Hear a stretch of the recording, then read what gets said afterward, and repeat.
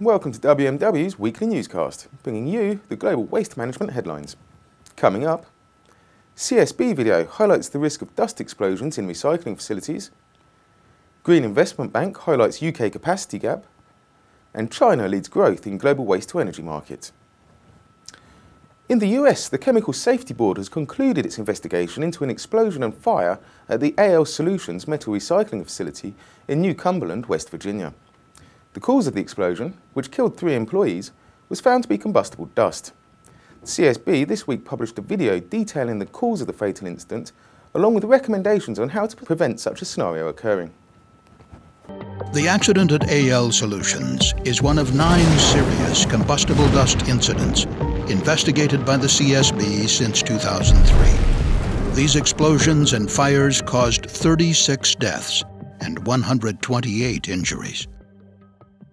Most solid organic materials, as well as many metals, will explode if the particles are small enough and they're dispersed in a sufficient concentration within a confined area near an ignition source.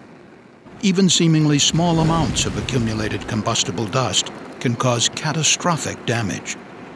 At AL Solutions, scrap titanium and zirconium metal was milled and blended, creating a metal powder that was pressed into dense discs called compacts. A metal blender used to process zirconium was having mechanical problems that had not been adequately repaired.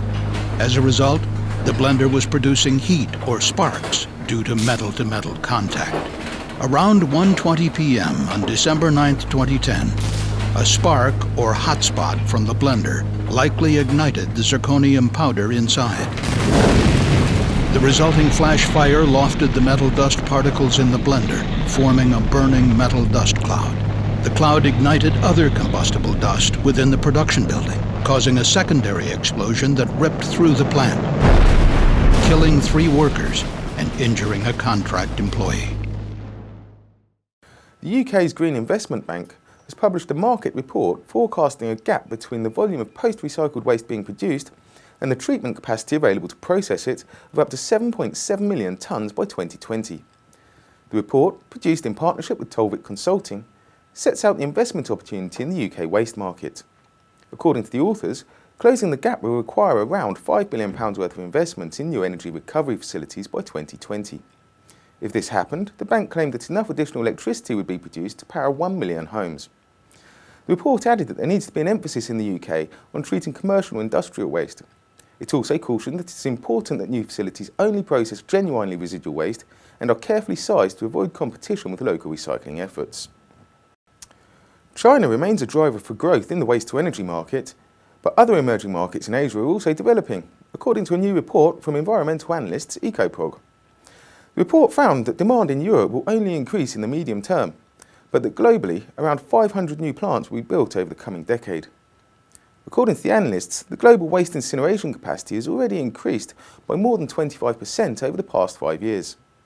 China alone was said to be currently constructing around 30 new waste-to-energy plants every year. However, thermal recovery was also found to be becoming a more realistic waste treatment option in other regions, such as India, the Middle East, Malaysia, Vietnam and Indonesia. For WMW, I'm Ben Messenger. Thanks for watching.